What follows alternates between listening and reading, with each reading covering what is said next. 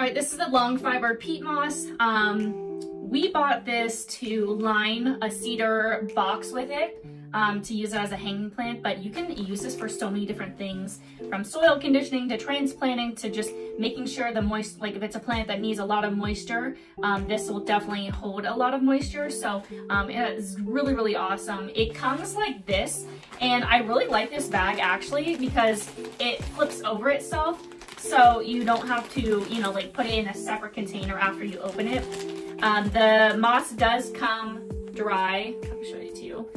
So you just obviously have to kind of rehydrate it, but it really worked very well. And I'll show you our little hanging basket. But overall, loved it. Love the size it comes in. So if you're looking for some peat moss, definitely check this out.